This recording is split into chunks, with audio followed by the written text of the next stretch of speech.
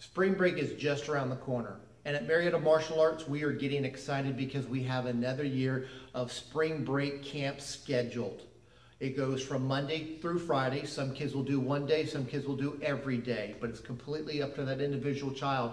But the more important thing is if you're in town and you would like something for your child to do, something fun, something exciting, structured games, then please check out our day camps during spring break.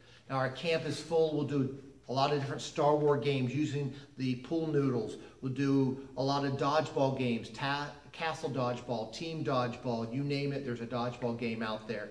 We'll do different martial art games and activities, so they'll have a martial art class, and then they'll do other socializing arts and craft games throughout the day. So it's very structured.